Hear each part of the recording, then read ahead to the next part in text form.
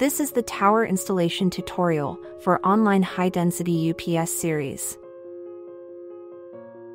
This installation tutorial applies to all 4U models of online high-density UPS series. Important notice: before installation, please read the safety precautions that can be found in the user's manual, quick start guide, and/or other related documents. To start, prepare the following items, which come with the UPS unit.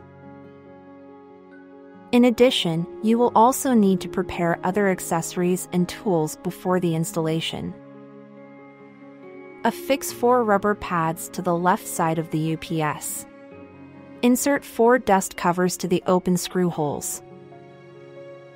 Affix 4 rubber pads to each of the 2 stands. Stand the UPS on its left side. Secure the stands onto the bottom of the UPS by tightening the screws on each side. Insert 4 dust covers to the open screw holes to prevent dust from entering the unit. Then proceed to connect the input terminal block power cord to the UPS and to the utility grid.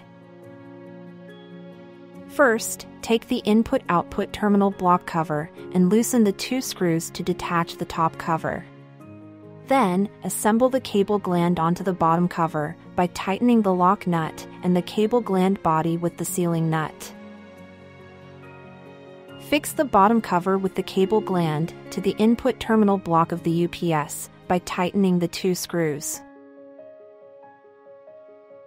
Insert the input terminal block power cord through the cable gland and connect the brown, green, yellow striped, and blue wires to the line, ground, and neutral terminals respectively.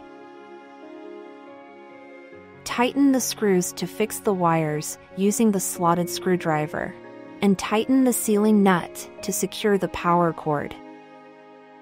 Replace the top covers by using the 2 screws. Then connect the terminal block power cord to the utility grid. The LCD of the UPS will turn on, automatically rotate for proper viewing orientation, and show standby mode.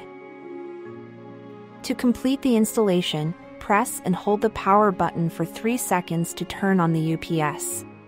The UPS will run a self-test and operate in battery mode first, which may take a few seconds. Then transfer to line mode, and is ready for use.